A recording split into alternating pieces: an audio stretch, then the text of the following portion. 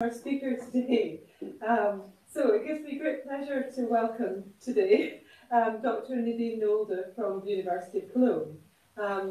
Nadine has been working here in Orkney at the UHI Archaeology Institute with us for about 6 weeks and is coming towards the end of her time here, heading back to her real job in Germany.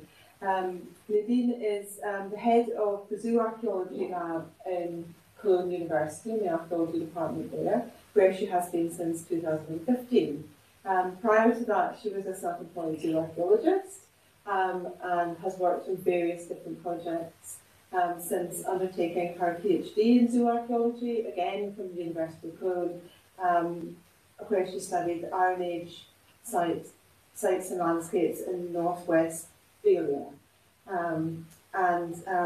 Today Nadine's going to be talking to us about one of her projects, which is on, again, zooarchaeology, and it's on a medieval site. So I'll just hand over to Nadine and let her talk about her research now. Yeah, hello, and thanks Ingrid for the nice introduction. And yeah, I'm very pleased to have the opportunity to speak here today about some of the benefits that archaeozoology can gain from early historical sources and vice versa, of course. And first of all, I would like to give you a short background on the site and history, what I'm talking about now. So,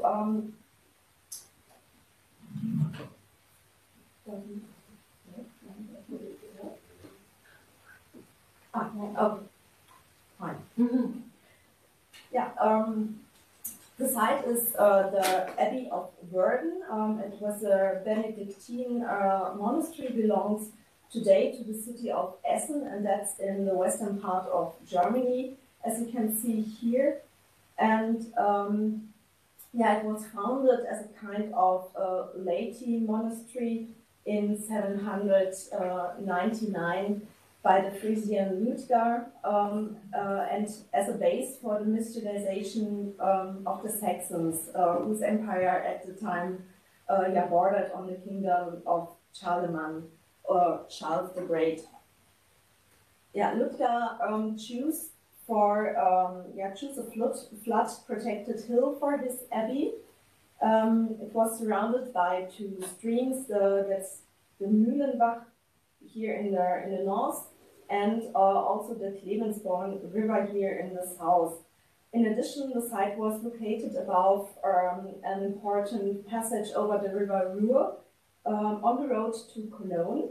And this is here, you can see it here, and also the road and the bridge. Thus, Werden Abbey represents an important hub in the region at this time. Yeah, during the 9th century, after the death of Ludger and in 809, and his immediate successors, the original monastery of Werden gradually developed into, from a royal monastery into an imperial abbey, which was under the direct subordination of the emperor, and therefore had to pay tax and service directly to the imperial court of Charlemagne. In addition, the imperial abbeys had to provide accommodation and also food for the traveling monarch and his entire entourage, and also the politicians and the military. And until today, only a few historical documents have survived from the first centuries of the abbey, but remarkable are the reports of 2 stays of monarchs, which you can see here in the timeline. This was Emperor Henry II in 1017 here, and also King Conrad III in 1145. And this documents Werden's obligation to provide hospitality and accommodation to the monarchs in later times. Yeah, after the secularization in 1811, the monastery buildings were initially used as a Prussian prison, And since 1946, soon after the Second World War, the Folkwang College of Art and Music has been situated here. Yeah, and that's what the former abbey is looking like today.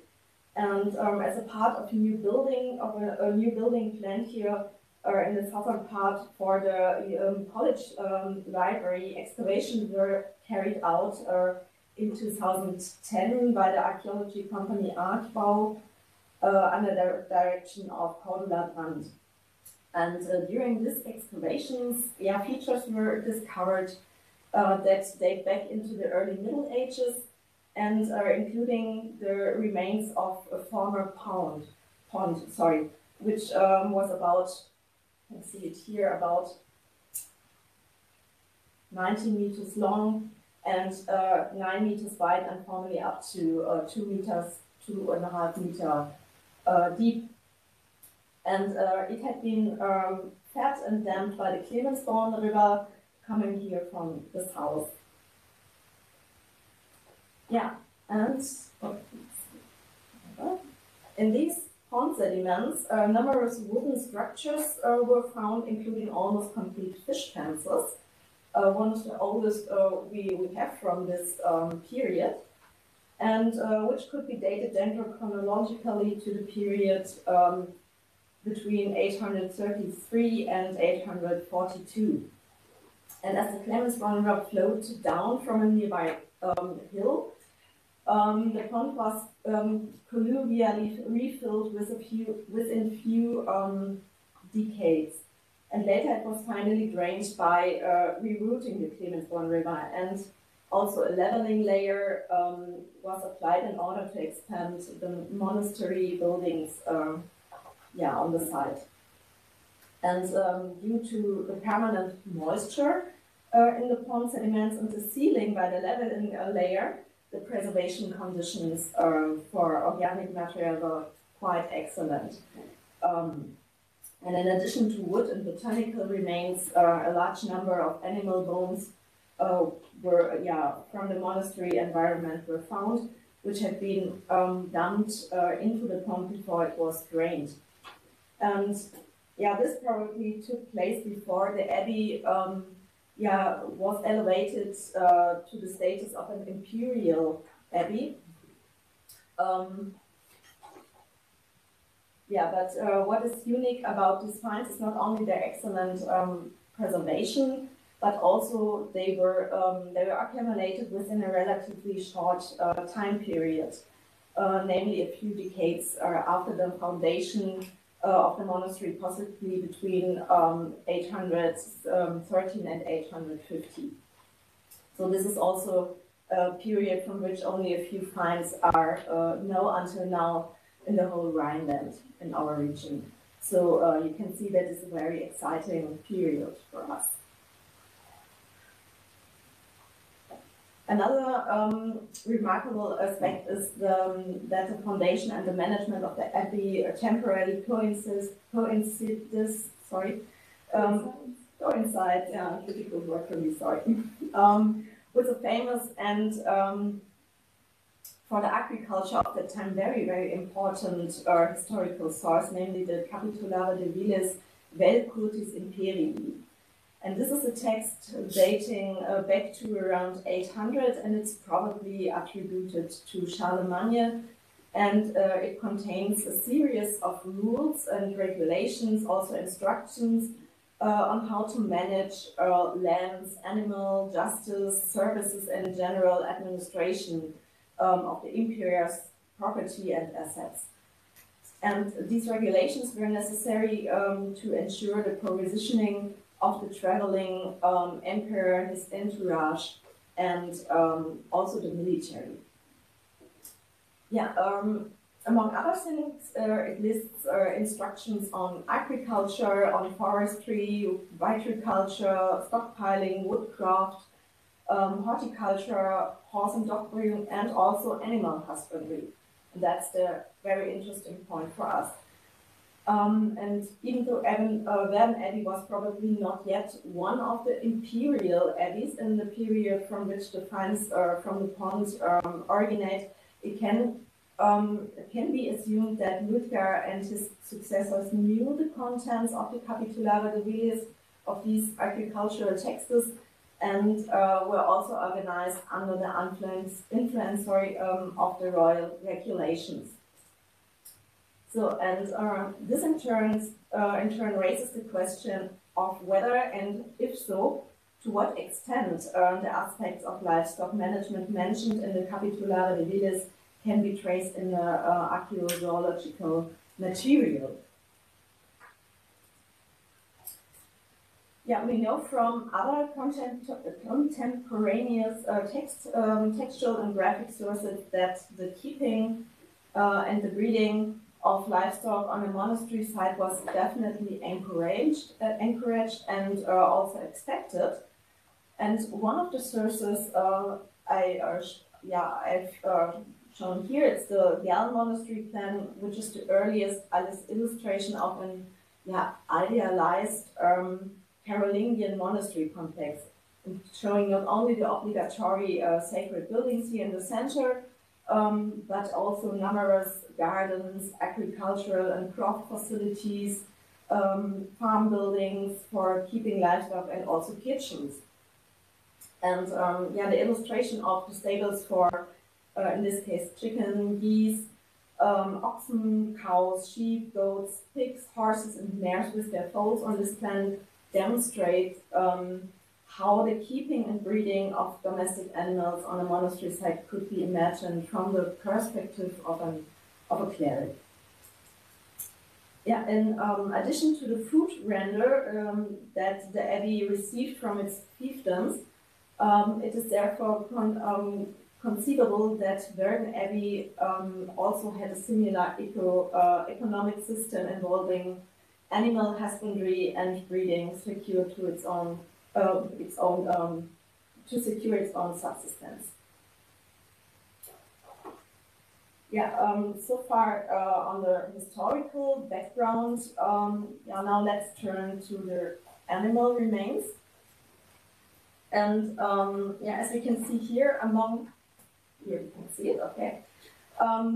We find a typical, for Middle Europe, typical medieval faunal spectrum with common domestic species, namely horse, cattle, sheep, goat, pig, and dog, and occupying about 94% of the entire faunal material.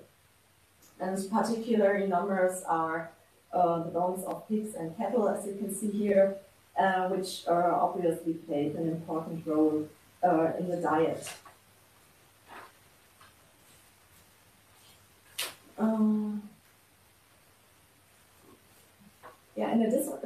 In addition, there was a large quantity of domestic poultry, namely chicken and goose, but also a bone of a peacock here. So, and these birds had already been introduced to Central Europe from India by the Romans.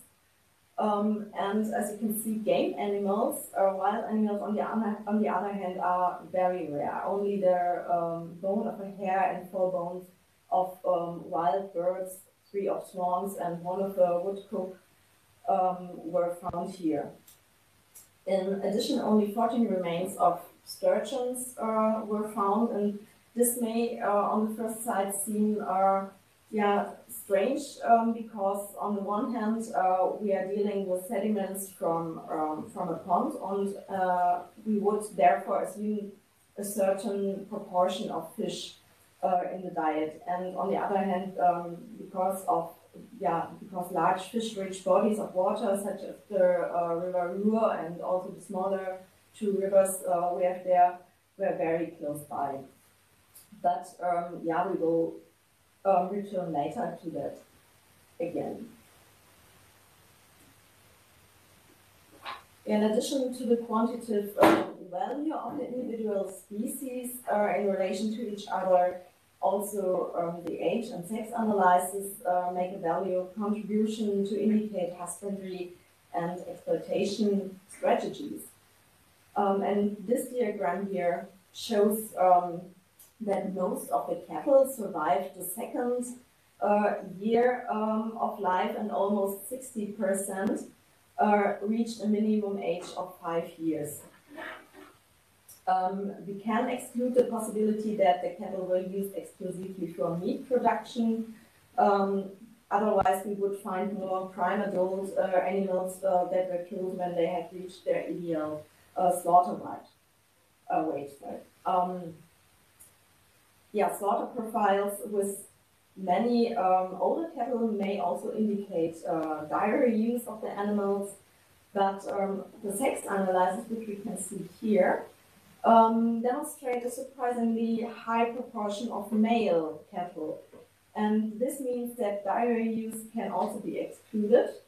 Especially the metapodials appeared on the first sight rather bull, typical in their length to width ratio, and however distinguishing between castrates and uncastrated, between castrated and uncastrated cattle is a problem, especially when we are dealing with very small types of cattle, which are typical here for the early Middle Ages.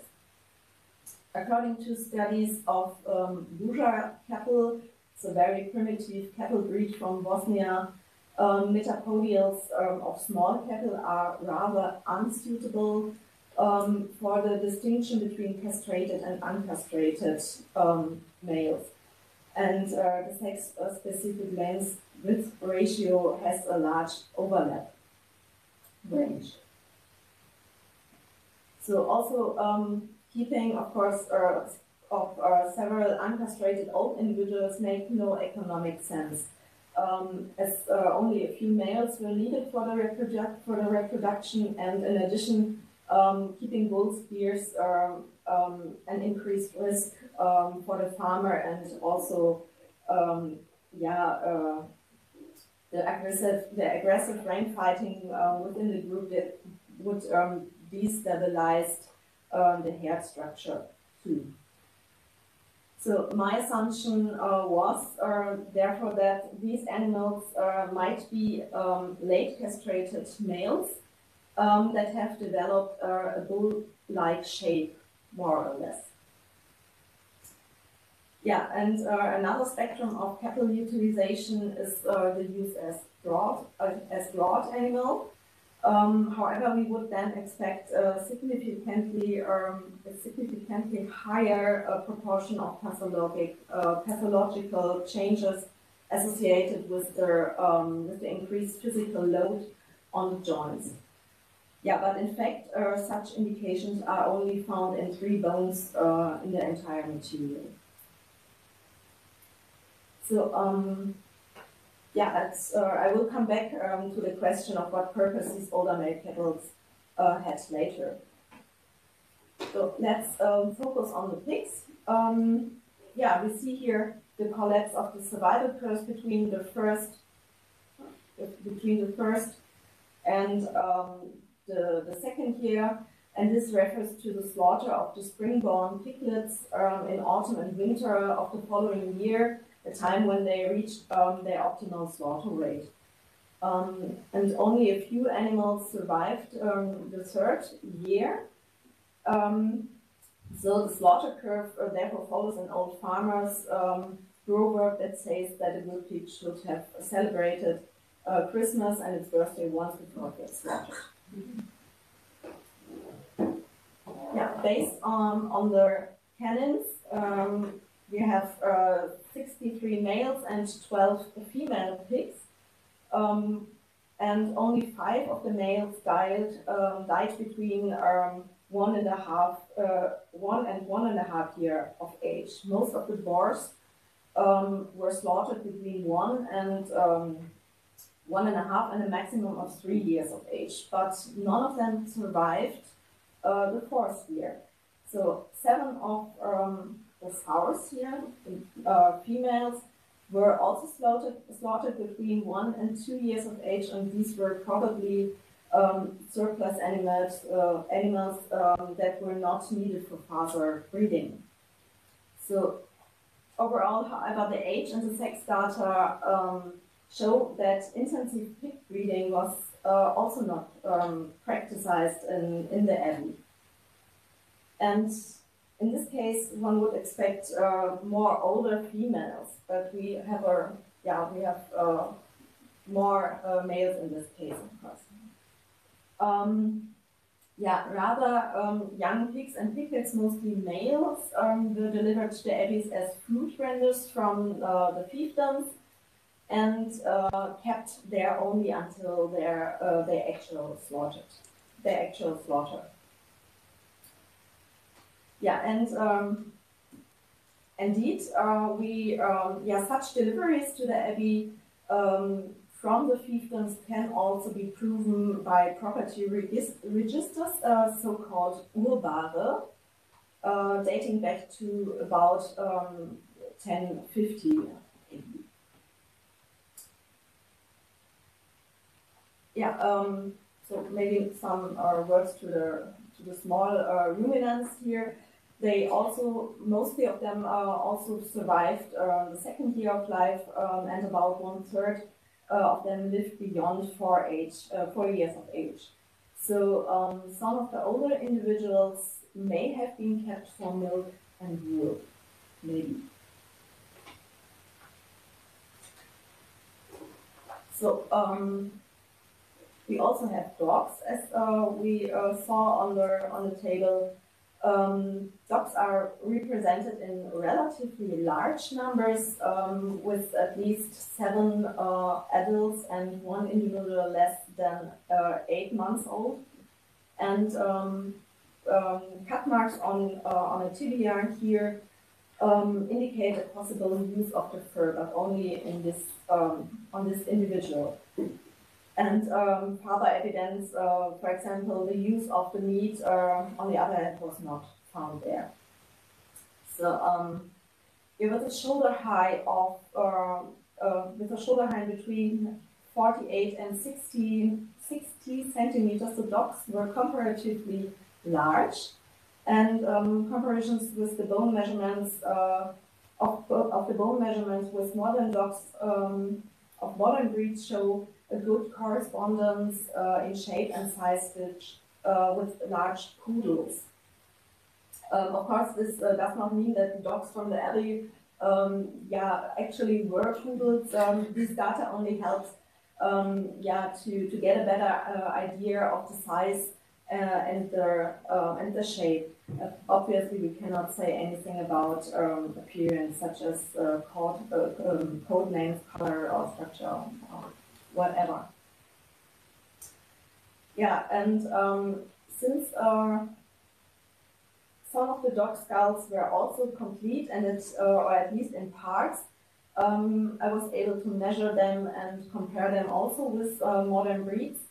And all the dog skulls can be classified as lupoid, which means that they have long to medium-sized forehead, a long snout, and that they also show a barely pronounced stop at the transition from the frontal bone to the nasal bone, which you can see here. And this skull shape is most comparable with breeds like large whippets, for example, or also German Shepherds.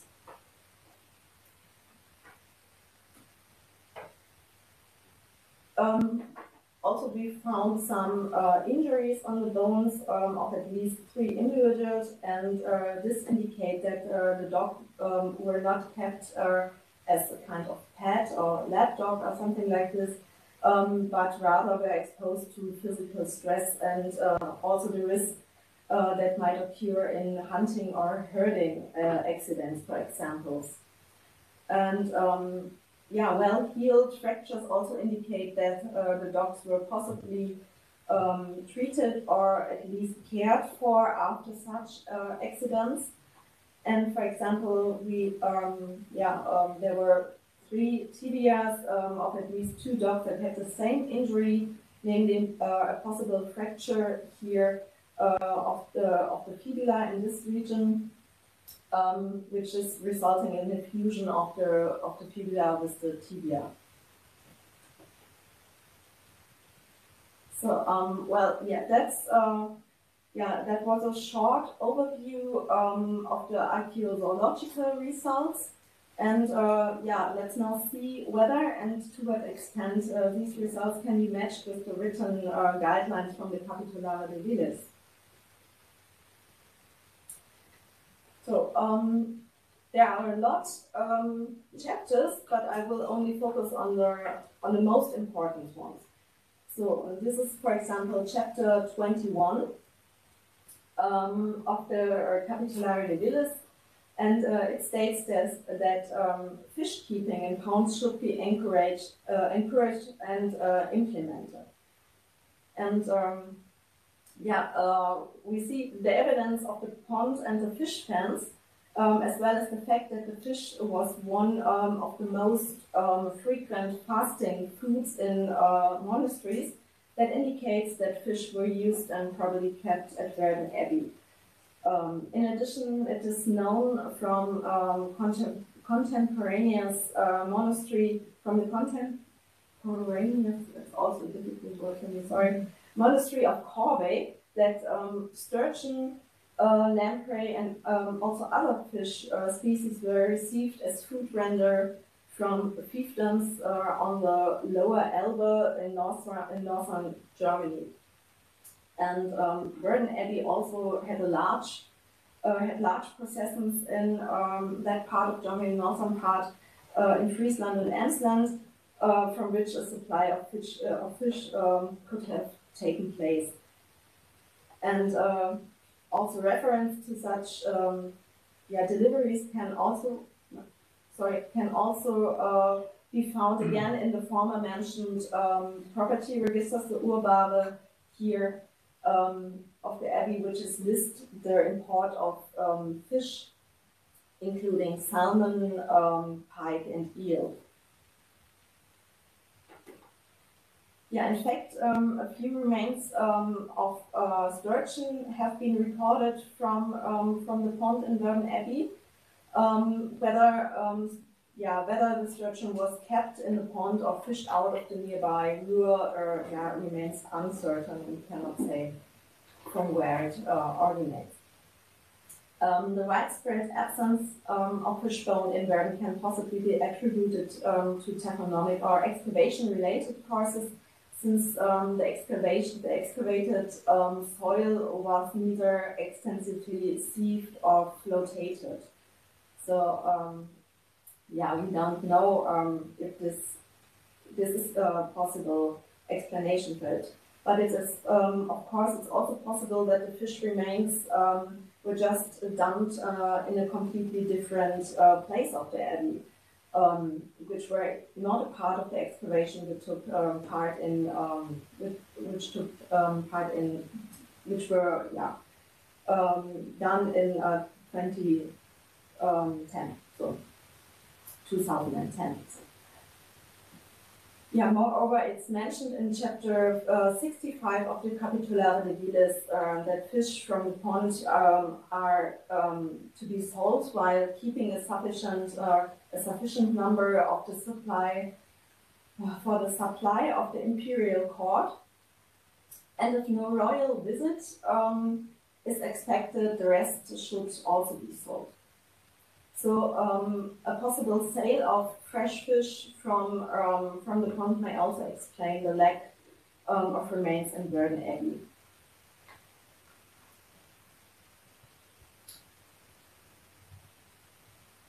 Then we have several chapters which deal with the sufficient supply of geese, chickens, and eggs for the imperial court. Chicken and geese should be kept in large numbers at the flour mills. Also, the keeping of fat geese and chickens available as food render is recommended in the capitulare debilis. And in addition, the bailiffs must always ensure that there are enough eggs and sufficient laying hens. And they also must collect the rent or the tax in form of chickens and eggs from the servants and the tenants. And anything beyond subsistence should be sold. And these chapters can also be reconciled well with the faunal remains, as we can see here. Yeah, and because first we indeed have a lot of chicken bones in the faunal remains, also bones of goose, compared to other contemporaneous and younger sites with no monastic context, such as the motte or mott of Haus Meer here and the castle in Lürken. Not only for the king and his entourage, but also for the monks and the abbey, chickens and eggs were very important as food renders from the fiefdom, as well as their own keeping and breeding of them, since eggs and egg dishes were served daily at the Benedictine monasteries. Furthermore, most of the chicken and geese from Werden Abbey were fully grown, so it can be assumed that there was an intensive keeping of lying hens.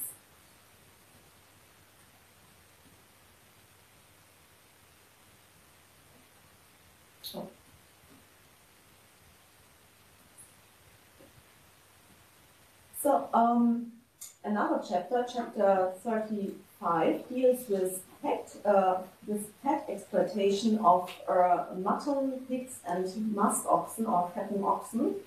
Fatten oxen. And each country estate subordinate to the imperial had to deliver the fat of 2 fatten oxen per year to the imperial palatinate.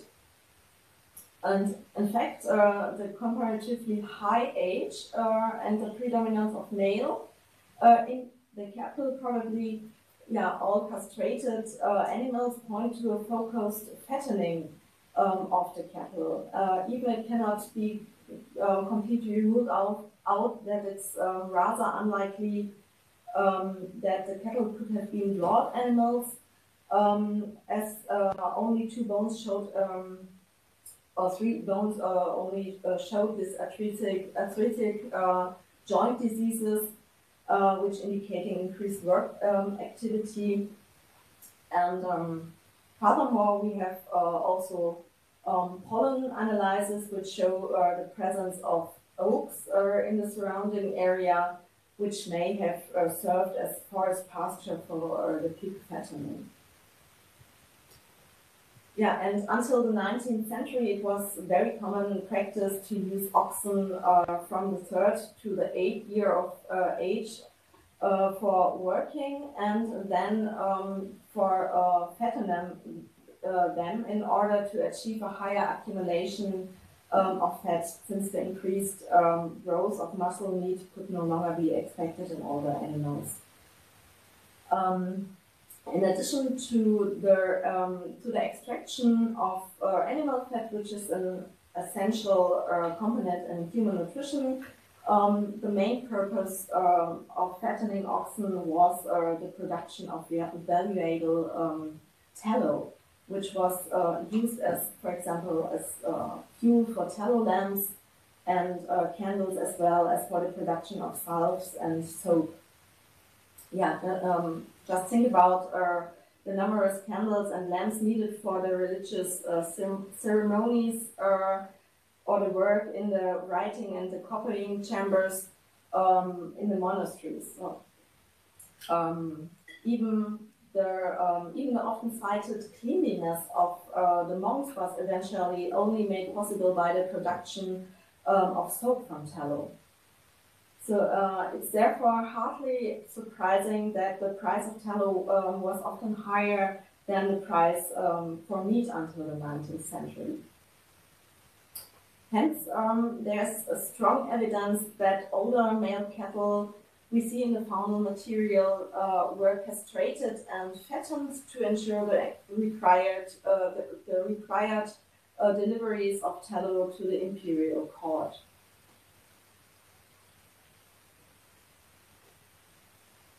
Yeah, chapter 40 describes the keeping of fancy birds, such as peacocks, pigeons, ducks, pigeons, partridges, and also turtle doves. As a symbol of immortality, the peacock was probably given special attention in monastic contexts, and here in Werden Abbey, the peacock is verified by a scapular fragment. But whether it was kept only for a decorative purpose, as a decorative pet, and for the honor of God, of course, or whether it was eventually ended up on the plates of the monks, it's hard to say. And even through they are not explicitly mentioned, in the Capitulare Villas, the record of swans could possibly also have been kept as the recorded swans we saw in the table could possibly also have been kept as fancy birds at the time. Yeah, let's come to regulation on dogs. And according to an early church law, monks were not allowed to hunt, which also included the keeping of hunting dogs. Obviously, the monks in Werden Abbey respected the ban on hunting. Otherwise, we would certainly have found more wild animals among the faunal remains than just the single bone of the head.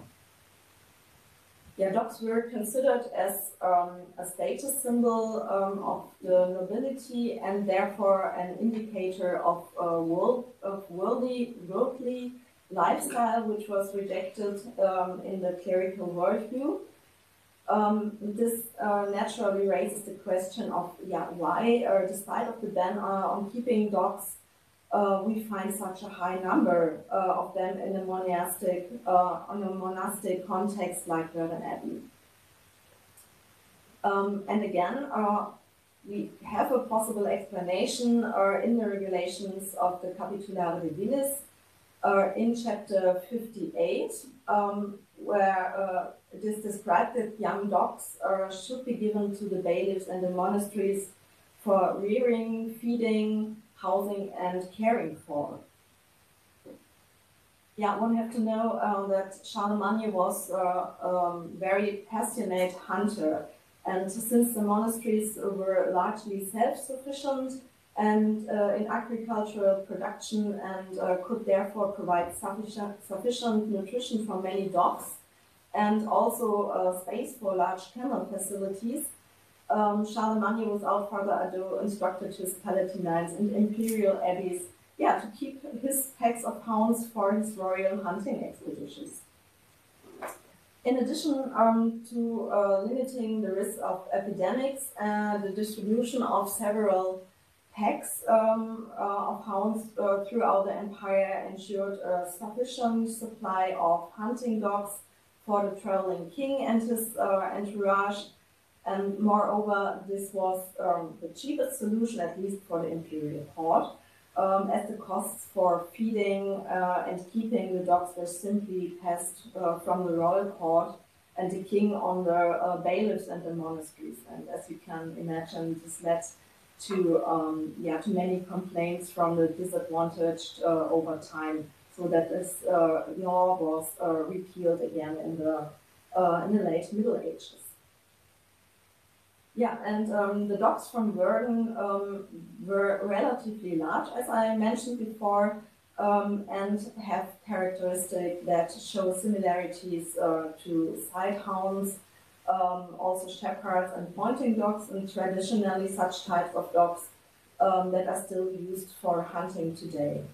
And there were also healed injuries on the bones which could have been caused by hunting accidents. So I think the requirement to dog packs for royal hunting expeditions is a good explanation for the presence of dogs in the Werden Abbey here. Yeah, in summary, the focus of the Capitulare de Villes laid on the provisioning of the Palatinates and the traveling king with his court by the imperial estates and abbeys. And consequently, the economy of the estates was based on a surplus production of goods in order to be self-sufficient on the one hand, and to compensate for possible visits by the traveling king and his court, including military, on the other. Even though the Ludgerian Abbey of Werden was not yet one of the imperial abbeys in the first half of the 9th century, the faunal remains from the Carolingian pond in Werden can certainly be linked to some of the regulations formulated in the Capitulare de Villes, including the required mask of oxen and also the extensive keeping of poultry and dogs. Yeah, and thanks for your time.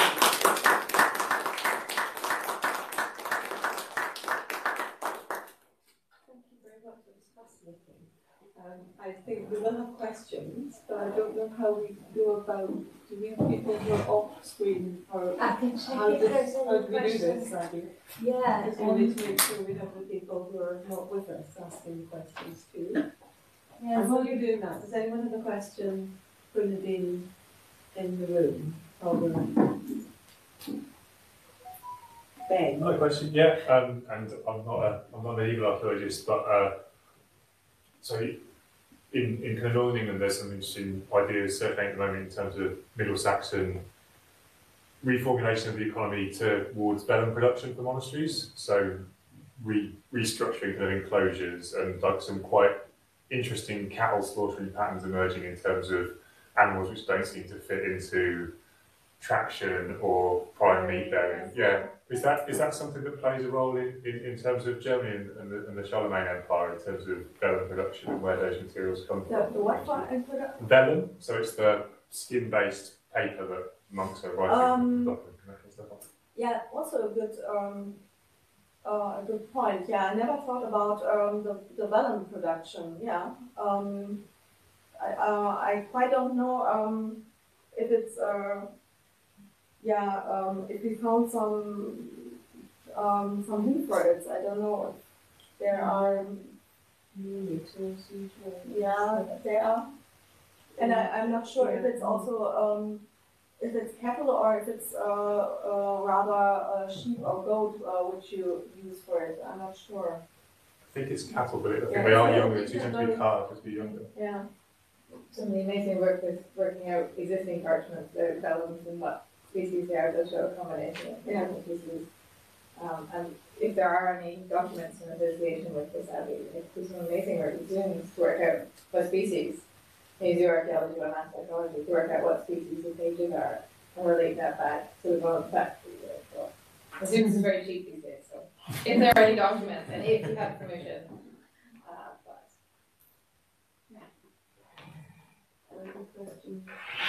There were no questions in the chat, but I wrote a message in the chat to say that that ladies can ask questions here. I'll just check later to see if they've written any. Okay, that's fine. So, does anyone else have any questions in the room? Anything else? I do have some, but I'll see if there's. I wonder if there's anything in the amazing historical documents you have, this big document from so early on, whether there's any other uses of animal products and sorts of things that we normally can't see because they're archaeologically visible.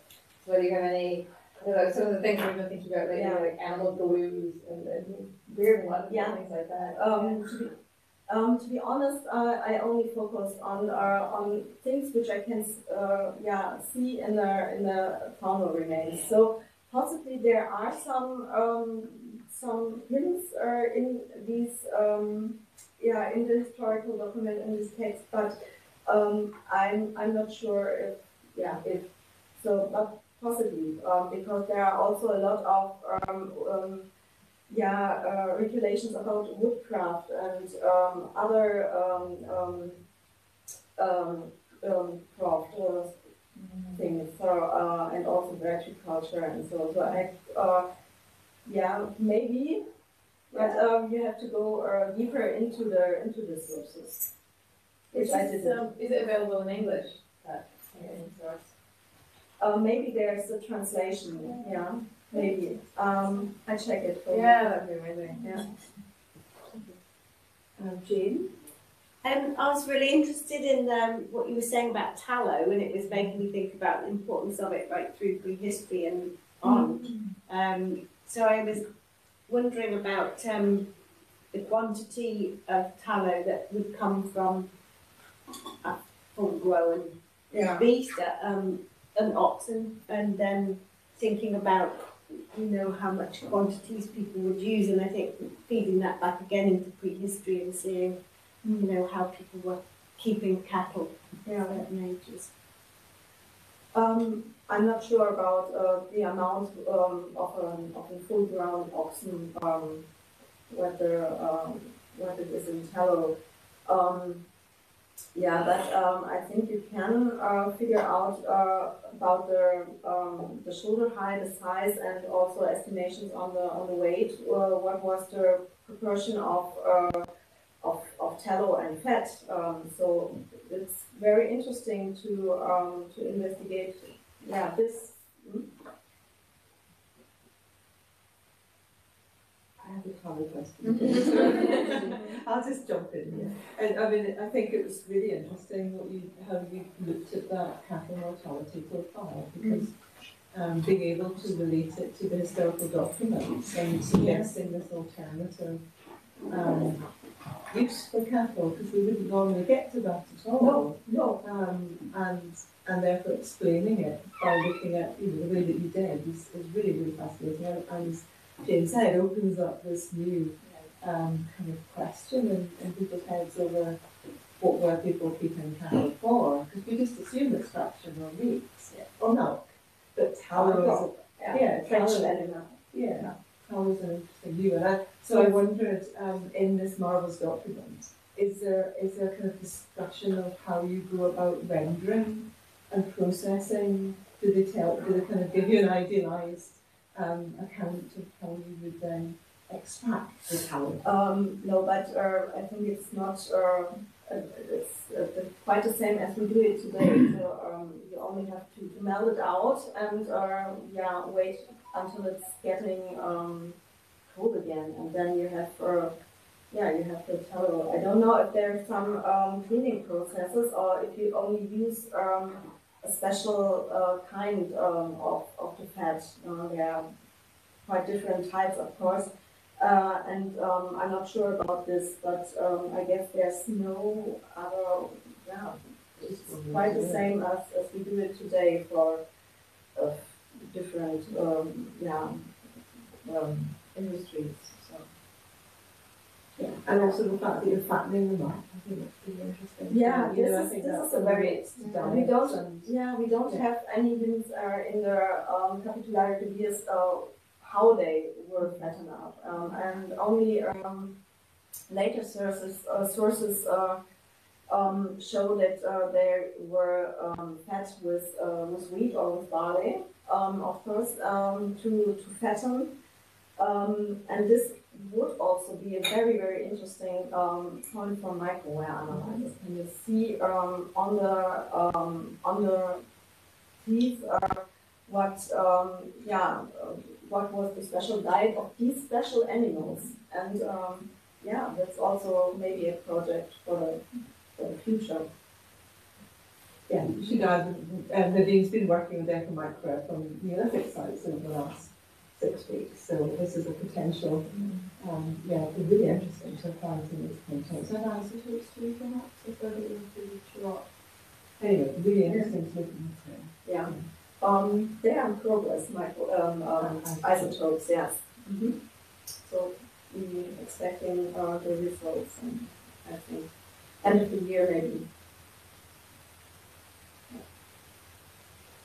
Is this the first time that that anyone has been able to look in this kind of detail at these imperial estates in the Germany region, or does this pattern of results sort of tie in with what's been found elsewhere? You mean the historic source, or yeah, that's a well investigated historical source, if I understand you right. Yeah, but it's the first time that the archaeobotany and also the archaeozoology tried to find some points in it which matched also to the animal remains in the material from this period. Okay. That's the first So are there other imperial sites that might be able to be investigated in the future? Yes, I showed you when I showed you the table from the amount of the chicken. There's another quite interesting site, the Close by Hereford. It's a women's convent, which is quite comparable to Werden Abbey. It's contemporaneous, and it's also, it would be good if we also got the found material from there to compare them again.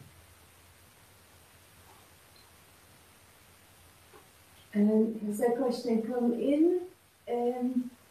Is the large number of pigs unusual for this region and compared to secular sites, for example? And does it reflect the high status, nature, or wealth of the site?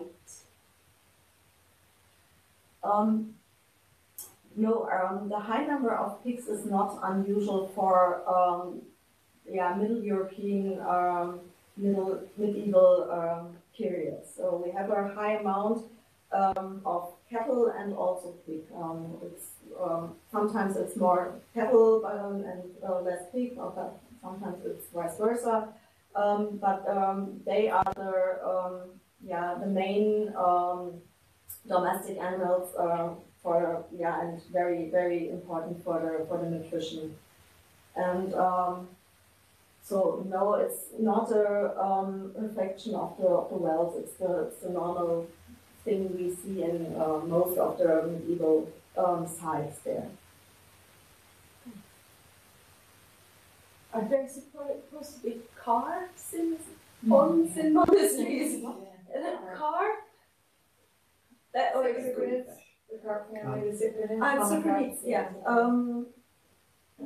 They would be expected in ponds, but you need to say yes. they're very small. It is weird that we don't have them. We would expect them there, the cyprids, carps, and so on. But we have maybe a bone which could originate from a pipe, but that's all. The sturgeon and maybe the pipe. Nothing more. Yeah, it's weird. You could maybe covering them. If you said there was no ceiling. It's a very good reason, but also maybe it's completely sold or dumped off and on another place. So we don't know. I have a question about sheep. Yeah. I guess we're kind of in this country, we're used to thinking about monastic establishments as having wool and wool production. I know that's slightly later. as well. I mean, it's quite early in the 1800s, but you don't find evidence of wool production at all. No, in nearly every medieval site, we only have maybe 10 to maximum of 20% is the small ruminants, so sheep and goat. It's every time on the third place of the domestics after cattle and pig. And yeah, sometimes most of the sheep and goat were old animals. Yes, so we guess that it's there is a kind of wool production in the rural areas at least, but not to a great not a large Not intensive. not an extensive wool production. No. Yeah, just. And no more questions in the chat that I can see, but there are 3 people saying thank you and great talk, really interesting, thank you. I think if there's no more questions here as well, we'll say thank you in the usual way.